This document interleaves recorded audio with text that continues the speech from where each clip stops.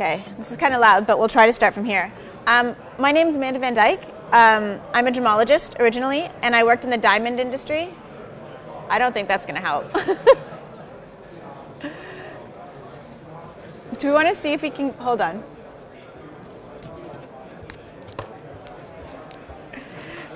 Okay, I'll try to speak a little louder. I worked in the diamond industry before I got an MBA and started a career in finance. And in my career in finance, I've only worked in the mining industry. I basically have raised money for the last 7 or 8 years just for mines around the world. I also run an industry organization called Women in Mining that represents women who work within the mining industry. Here, let's get through this. By the way, that's a risk and disclaimer, so you should ignore everything I say, of course. The purpose of Tom bringing me here today was to advise you on investing in the mining market from a slightly different perspective than is generally guys trying to sell you a mine. Sorry. London's... This is a very common expression that a mine is a hole in the ground owned by a liar. But realistically speaking, a mine is a business that extracts ore out of the ground. And people often forget that when they're looking at mining companies. Sorry.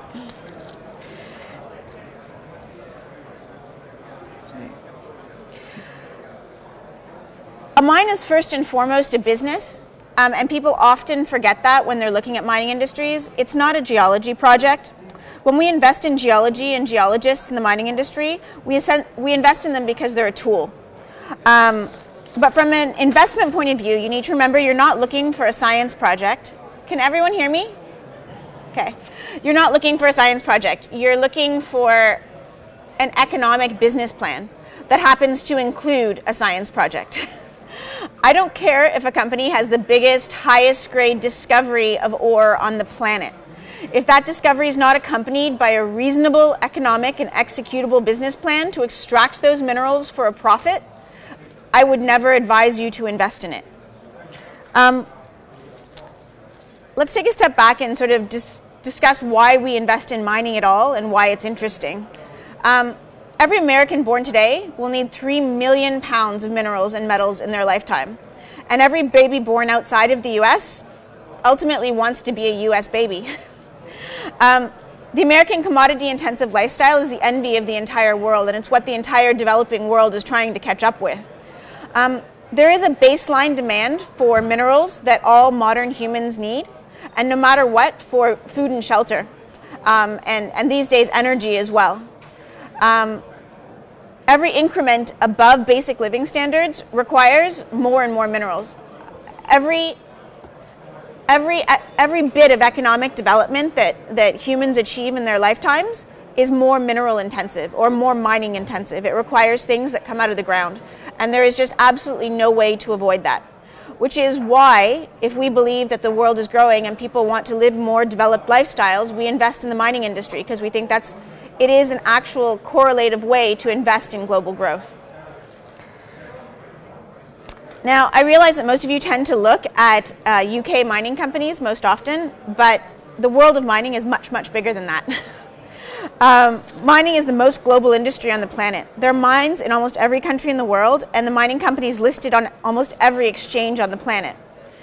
The approximate market capitalization of the mining companies on the 8 major mining exchanges in the world is $2.5 trillion, and that was as of 2012. That doesn't include the vast number of unlisted mining companies. And there are a huge number of unlisted mining companies. It's relevant to note that Chinese listed companies tend to be state-owned enterprises, and Chinese listed companies, although they are actually a huge proportion of global mines, are very hard for the rest of the world to invest in. Now, when I'm looking at a mining company, I'm always looking at it in a global context. I'm asking myself, where does this company fit into the global mining market? And this slide is showing you where global gold projects were in 2012. Gold's a precious metal, so transport and infrastructure are not significant considerations the way they are for bulk miners. So gold mines around the world are actually directly comparable to one another. When I look at a gold project, I'm asking myself, how does this project stack up to the global average cost of production? It might be cheaper to mine in Ghana than in Canada, but the relative risk of investing my capital is lower in Canada. But when a miner in Canada says to me that he has cash costs of $900 an ounce, which is only around the 50th percentile of North American cash costs, I know that that is the 90th percentile of global costs, and that isn't acceptable. Whenever you're looking at a mining project, consider what its cash costs are on a global basis and whether or not it stacks up. The extracted approximate total worth of mined products in 2012 was $1.9 trillion, which means all the products sold in mines around the world were approximately $1.9 trillion. And you need to look at the general breakdown of where that revenue came from is. The single largest mined product in the world is actually coal, both in terms of volume and value. Mining tends to be associated with metals, but in reality, metals as a group are a significantly smaller part of mining. A diversified mining portfolio should consider all mined products. Metals prices have been severely stressed over the last couple of years, but coal, cement, aggregates, and industrial minerals like potash and phosphate have actually been much more resilient. One of the reasons for that is that the demand from them is much more stable and less sensitive to global GDP and changes and fluctuations in global output. In fact, ore demanded in the world has been fairly stable over the last 10 years and rising. It's predicted to be fairly stable overall for the next 20 years and stable and increasing.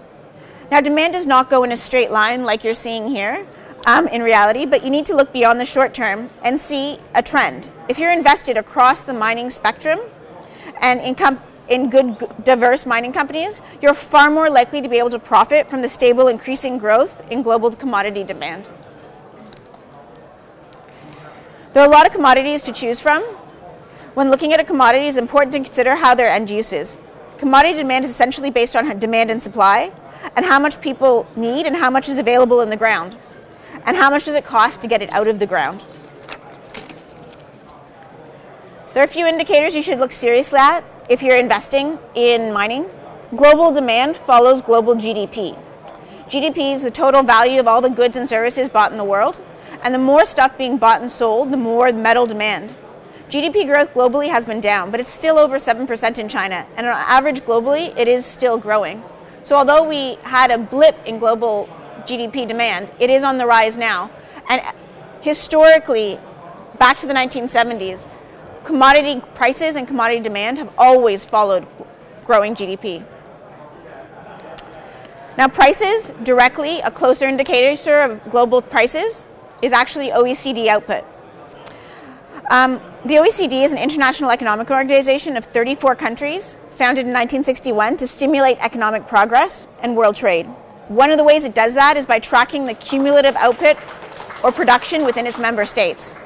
Global GDP makes up for the demand, but production or output, the guys paying hard dollars to buy raw materials to make their goods, they're the ones that set the prices. So if you're looking for an indication on prices and the trend, you can look up this trend anywhere you want by yourself. Last but not least, metals consumption is linked to population and urbanization. Analysts around the world will tell you about the number of people moving into cities, but when you move from the country to the city, you move away from producing the commodities to consuming them. The urbanization rate in the third world countries is directly related to significant marginal increases in the consumption of metals.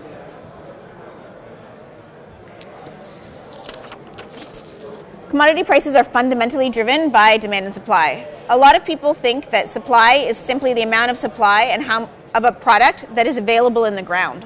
That's absolutely incorrect. Supply is a combination of the amount in the ground and our capacity to get it out of the ground. If we need more iron ore, we don't just need to consider how much iron ore there is in the world. And there's a lot of iron ore. It's one of the most plentiful products on the planet. We also need to consider the amount of time and money it takes to get that supply out of the ground, and that includes capex and infrastructure, which is why iron ore prices have been increasing over the last couple of years, despite a plentiful supply of iron ore.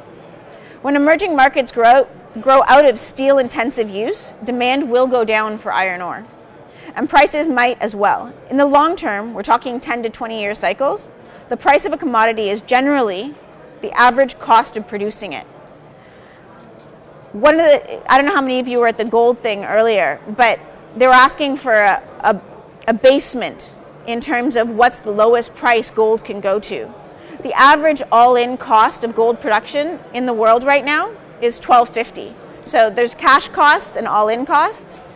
And although it might dip slightly below 150 and it's dropped to about 1780, largely speaking, prices cannot remain below the cost of producing the thing for a very long period of time.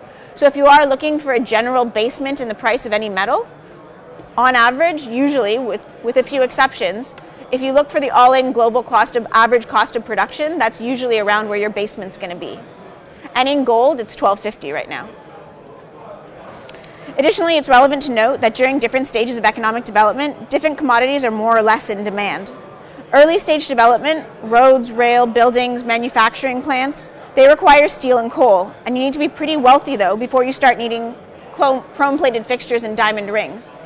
So when you're looking, if you're trying to predict global demand for different kinds of commodities, look at where in the global growth cycle we are. If you guys want to ask a question in between, feel free to sort of pop up your hand. I don't mind answering them. Of course you do, Dominic. The global cost of production of a metal, it obviously matters for something like copper that's consumed. But with something like gold that never gets consumed, how much does the actual cost of production matter? Did everyone hear that? Next slide.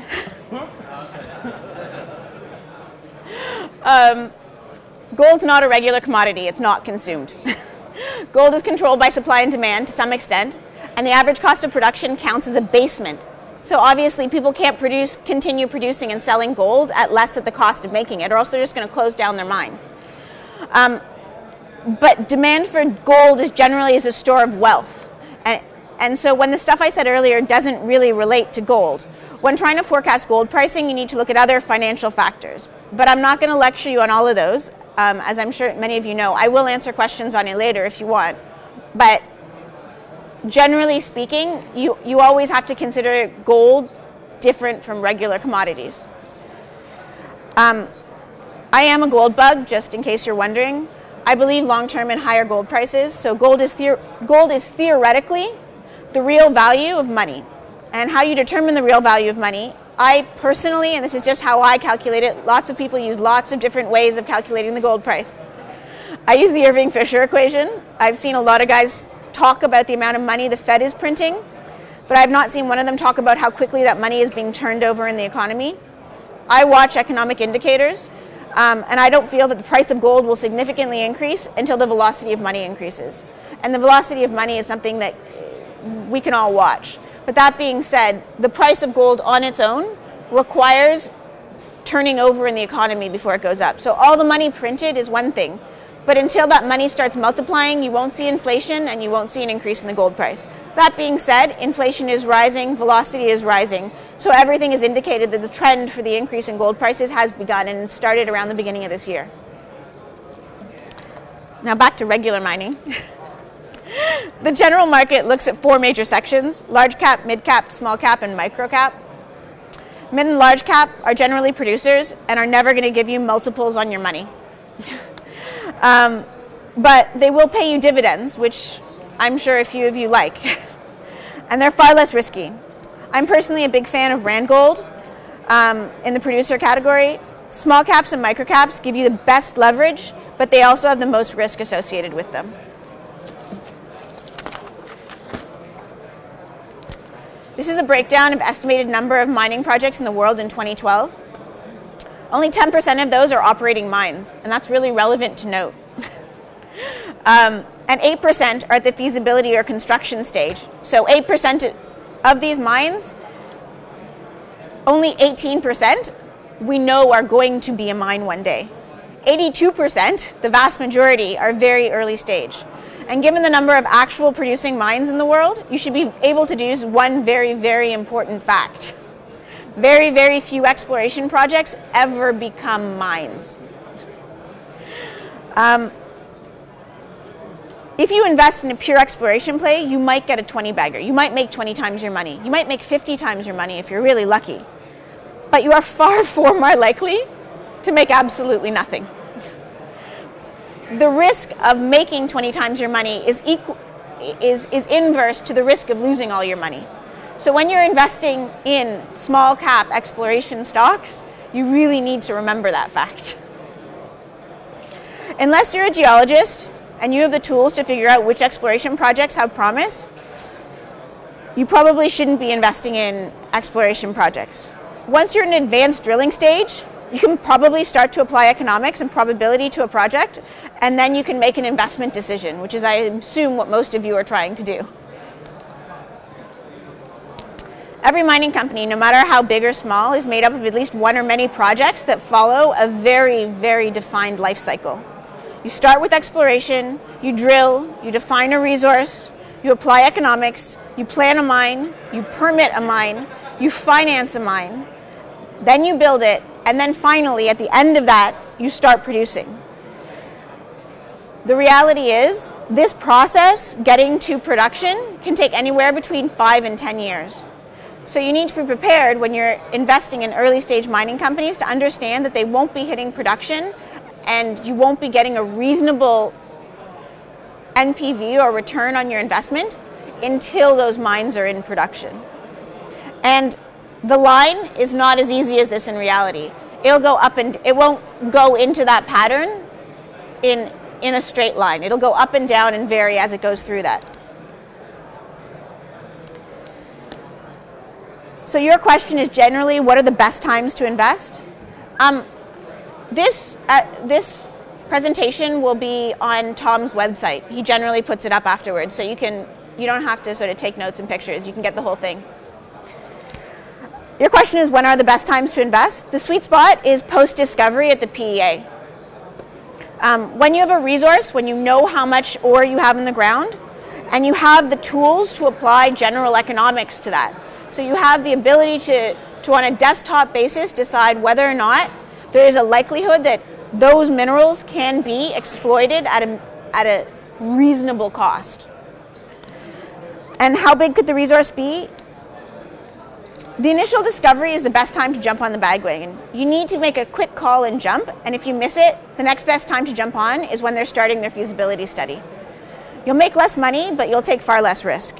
So those are my general sort of when you should jump on.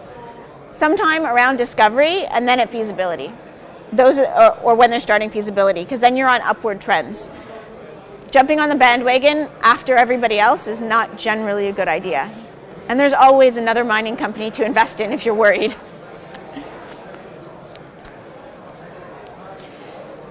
One thing we haven't talked about is economics and how you don't invest in geology as we discussed earlier. You invest in economic geology.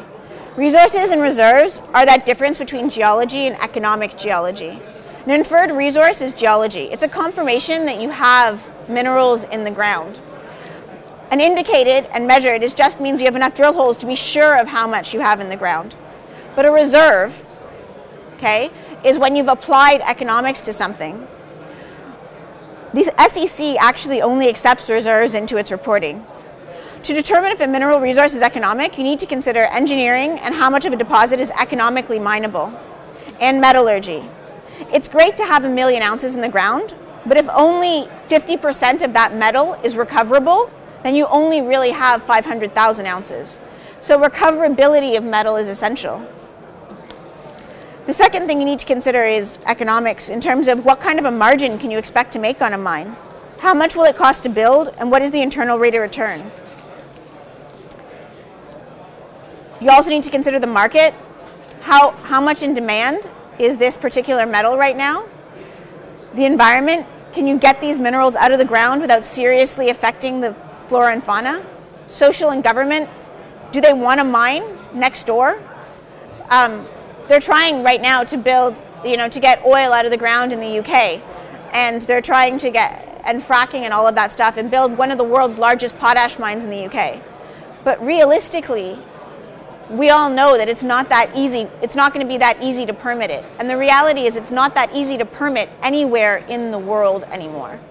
So making a political and social call on whether or not a mine can be permitted is an essential part of deciding whether or not you invest in that mine.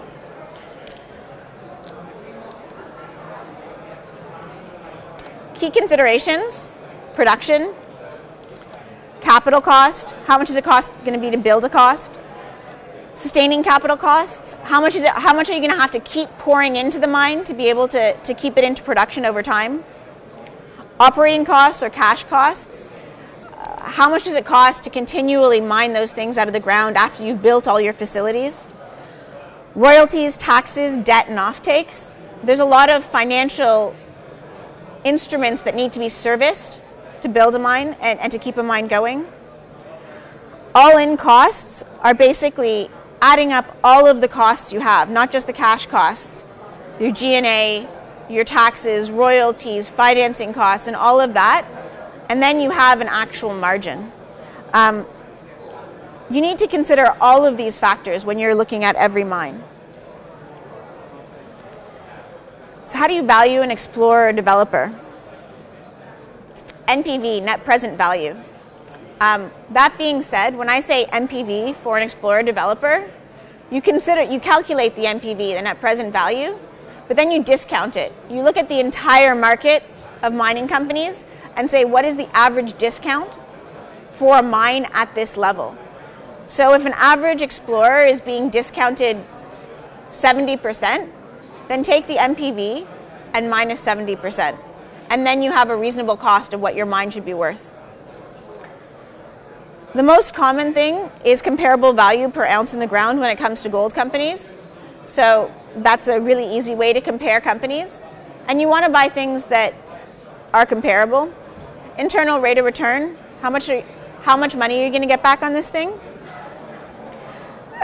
A general rule of thumb is grassroots projects, 1 in 100 grassroots projects become a mine one day. Once they start drilling, 1 in 10. And once they're at PEA, 1 in 5. So when you're investing in early stage mines, remember how many of them are never actually going to be a mine.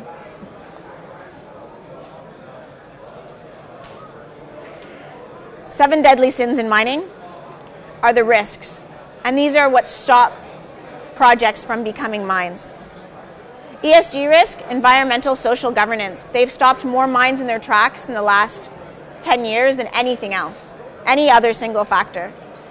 You have to be able to permit something, and if you can't permit it, get in the modern context, whether you're in Ghana or whether you're in the UK, you're not going to be a mine. Execution, do you have a management team that can actually build a mine? Not all people do. Financing risk is huge. Nobody builds a mine with pure equity anymore. You have to be able to get a bank to lend you the money. And in bad economic times, no banks are lending money unless you have a really good project. So you have to consider whether or not something's financeable. Operating risk and country risk are closely related.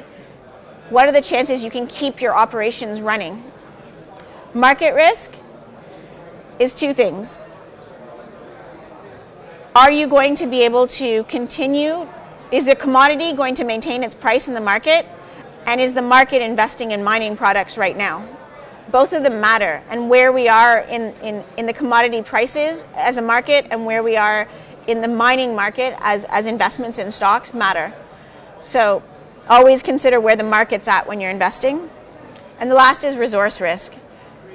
We discussed that a bit earlier. Just because you have a big pile of metal in the ground doesn't mean that metal is going to be economically recoverable. And the more work you do on a big pile of metal in the ground, the more you find out isn't recoverable. So always consider that.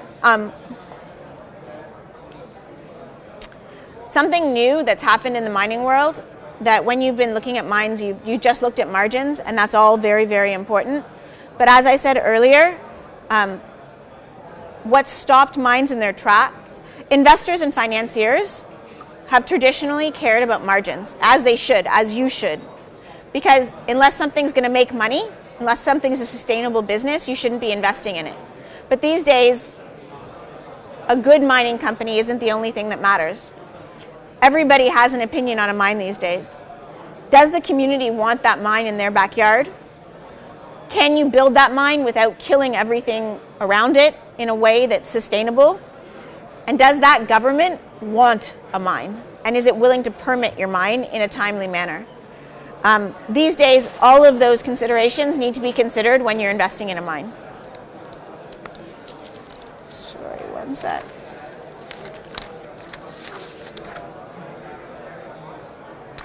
Key factors that I always consider when I'm looking at a mining company: management track record. And some of these were discussed earlier.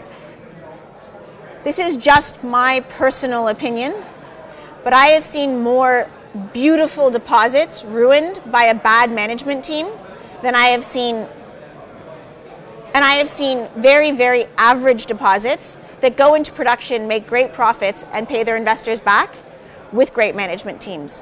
In my opinion, the most important factor is not geology. The most important factor, I mean, it plays a part. You have to have a decent deposit. But in my honest opinion, when you're looking at a mining company, looking at the track record of the key management is the most essential part of finding out whether that mine's going to go into production and make a profit for you. Because if they've done it before, there's a good chance they'll do it again. This came up earlier with Richard, management's skin in the game. How much of their own money does the management have tied up in this? It's a key incentive to making a mine work. And like Richard said earlier, 3% isn't enough. I'd say at an early stage, like before it goes into production, I'd like to see management owning a minimum of 5%, up to 10%.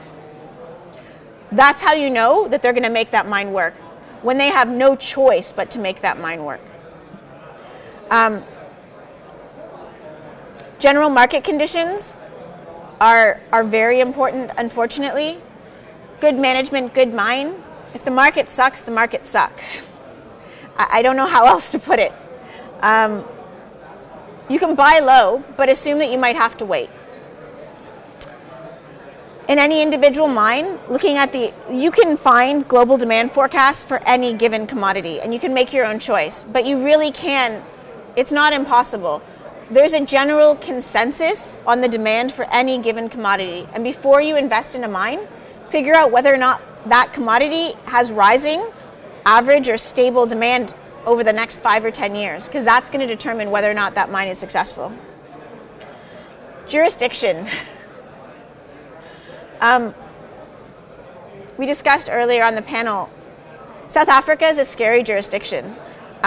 Zimbabwe is a scary jurisdiction. You can make a lot of money in scary jurisdictions, but as we also saw earlier, there are mines on almost every country on the planet. You can invest anywhere. So if you can invest anywhere in a mining project, you're probably slightly better off investing in a country that has a track record of permitting mining projects, has a track record of letting people invest in mining projects, and isn't talking about nationalizing your mines. And increasing your taxes. Both nationalization and taxation are both ways where profits are taken away from investors, and you need to pay attention to the rhetoric. Environmental social governance that we all discussed earlier, is this thing going to be permittable? Is it a socially, environmentally acceptable mine? And then governance is the little G that's tacked on there that people always forget. Do you have a board of guys? Are they running this mine? Are they governing themselves in an appropriate business-like manner? Do they have a track record of governing themselves in an appropriate business-like manner? It matters. Do they? And the last and least, but also probably most important, is your margin. Before we consider any of these other factors, there's one big, huge elephant in the room. Gold's the easiest thing to compare. Gold's sitting at around $1,300 right now. If the all-in cost of production on a certain mine is $1,250, you're only making $50 an ounce. You want to invest in the companies that have the highest margins. End of discussion. As a rule of thumb, if their margins aren't in the lower, if their costs aren't in the lower 50% of the world, don't bother investing. Rule of thumb, You want to have the higher 50% of the margins in the world. It's just that easy. And then you apply all the other risk factors to it and make your investment decision. So how you choose where you're going to invest? Explorers, developers, producers, major diversified miners, or funds, which is a good way to invest actually. This should be based on your risk appetite. Determine how much risk you want to take and invest accordingly. Choose the commodities that you believe in. Choose a portfolio approach. So don't ever invest in one mining company. It's not in your interests. If you can't afford to invest in 10 mining companies, you probably shouldn't be investing in them. You need to have a diversified portfolio. You need to pick good portfolios. And occasionally you need to pick, if you can't do that, the easiest way to invest is to invest in a mining fund. So do your homework, ask hard questions, and don't invest until you have all the answers. That's it. Who has questions?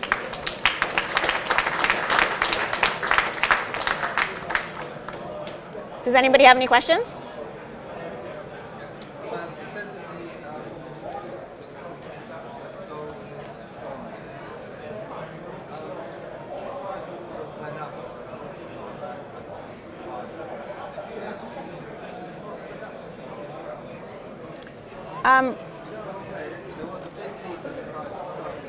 Yeah, now all-in costs of production about 5 years ago, 5 or 6 years ago, was approximately, I think, 900.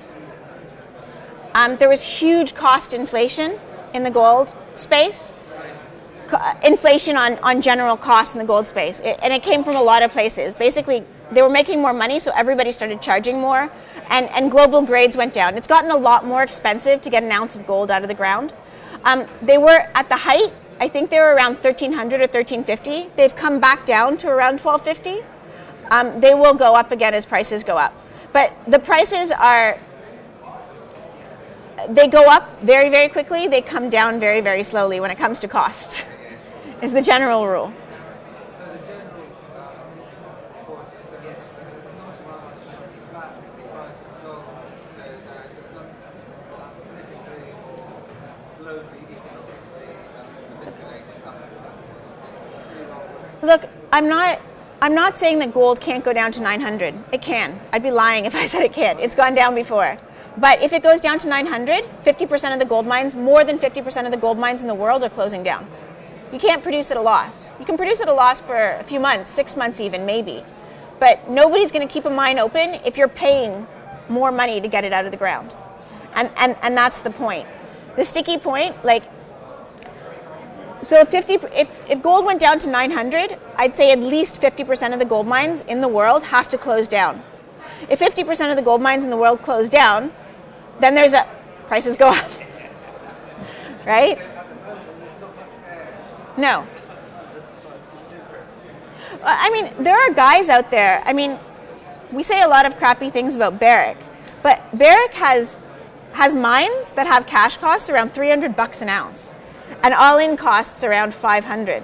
There are mines out there. Some of the big miners have old mines that are making a ton of money. So when I say $1,250, that's an average. There are guys that are producing at a loss right now. That, they have $1,400, $1,500 prices, and their investors are pouring more money in on the hope that the gold price will go up. They can't do it forever, but they can do it for a little while.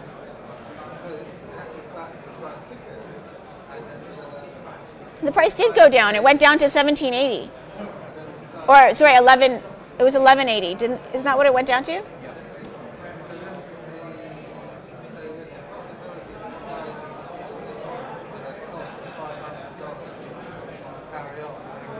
Yeah, no. All the guys who are producing economically will continue producing, and the guys long-term who are producing non-economically will ultimately close. They make a decision, within 6 months, they'll close. Big mining like BLT, do they have a range of mines? Sorry, I can't hear you. Big mining concern like BLT, Billiton. Yes. Do they have a range of mines where some are at the lower end and some are at the higher end? Yes, absolutely.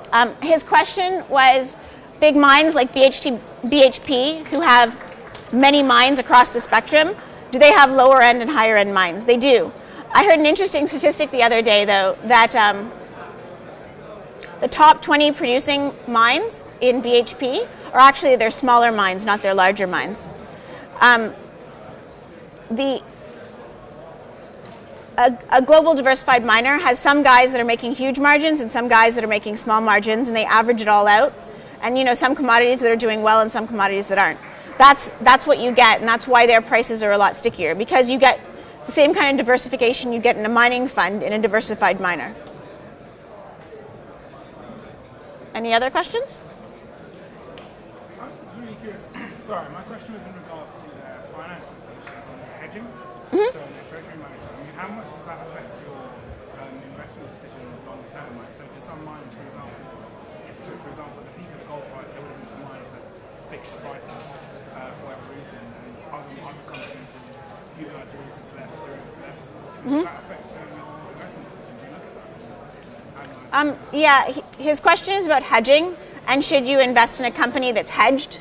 So a hedged company has pre-sold its production at a set price. So there's no, and the reason that you look at that is there's no growth in price. If a company has pre-sold its production, that means that they're always only going to get a certain price for it. So you know how much money they're going to make, so you can make your forecast on whether or not you should invest in it, but you don't get any access to growth in commodity prices because they won't make it. And that all, if they're making an acceptable amount of money, there's no reason not to invest in a hedged company. If you're trying to get leverage to an increasing price, if that's the reason you're investing, you want to be leveraged to price increases, then don't invest in a hedged company. Anything else? There are companies, I think they call them royalty companies. Yes. They get a gold. Are they companies where Yeah, they're a great way to get in. There's a few. I think Anglo-Pacific, a London-listed company worth looking at is Anglo-Pacific.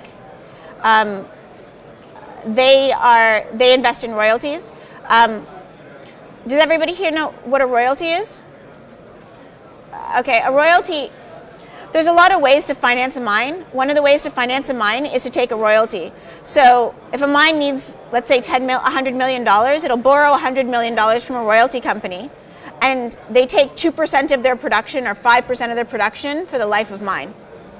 And if a price goes up, they're going to make more money. So they'll always get a set percentage of that mine's production. So they're buying in advance a percentage of the production. And rather than investing in a mine itself, a lot of people like investing in that percentage of production because then they know they're getting a certain amount. And when miners are doing badly, investing in these alternative finance products can be a very good way to invest in the mining sector. And you'll get leverage to and you also get leverage to an increasing price in that way as well. You won't ever make as much money as investing in a pure mine, but you won't lose as much money either.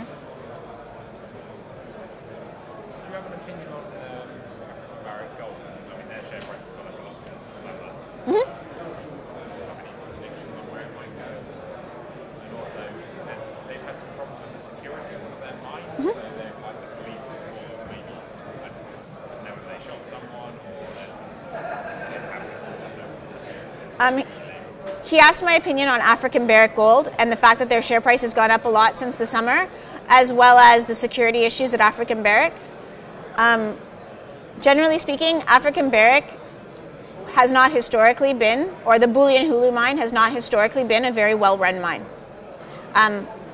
They undertook over the summer some serious reorganization, like corporate internal reorganization, and on the whole, they've reorganized themselves to be a much more economic mine, and they have incredible grades. I think their reorganization is sound, so they're not bad from that point of view. I don't know if they have a lot more to go, but they have reorganized themselves into a viable mining company. Tanzania and Bulyanhulu has always had security problems, and there's always been social issues with Tanzania, and it's one of the jurisdictional risks of Tanzania. African Barrick has actually built a big wall around their compound. It is not my opinion that a big wall is ever a good solution to a problem. But that was African Barrick's issue. Just assume that Tanzania has a huge number of artisanal miners and a huge number of problems, and that those problems are likely to continue. I see no reason why they would abate. And just add a little bit more risk. Like it's part of the risk discount for investing in African barrack is that they have security issues in Tanzania.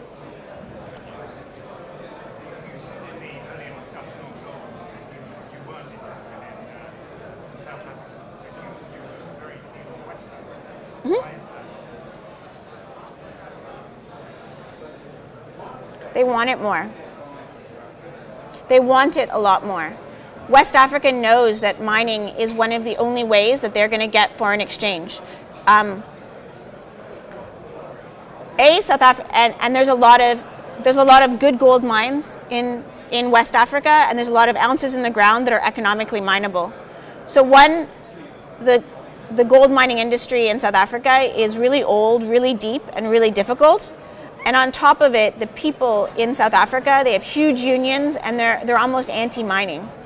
And there's been huge talk about nationalization and going, like, they're literally talking to Zimbabwe. And I mean, we all know what happened in Zimbabwe. But, you know, politically, they're very aligned with Zimbabwe. That's a scary place to invest. As I said, there's a lot of places in the world to invest. Places like West Africa, where they actively want mining investment, and they are really keen to have foreigners come in and build mines and start paying them foreign exchange. Why wouldn't you invest in a place where they want you to be rather than a place where they're just trying to tax you and take over your mine?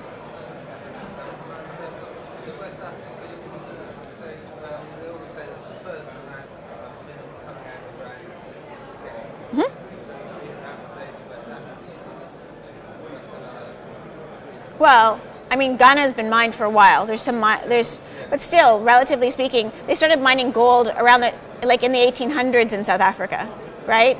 As they did in Nevada and stuff. And there is residual but lower grade production there. But West Africa is a lot bigger than that. I mean, Cote d'Ivoire is looking, I have to admit, is looking great. Yeah. Ghana's been mined longer, so the easiest stuff to find in Ghana has probably been found. I still think there's a lot of good new stuff to be found in other places. Mali, Cote d'Ivoire, Burkina Faso, they're all really good regions in West Africa to be looking at right now. Anything else? Okay, we're all done.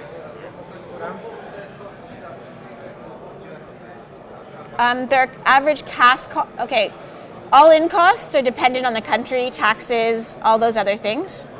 But I think the average cash cost of production in West Africa right now is around $700 an ounce. $700 for cash, which means just their operating costs.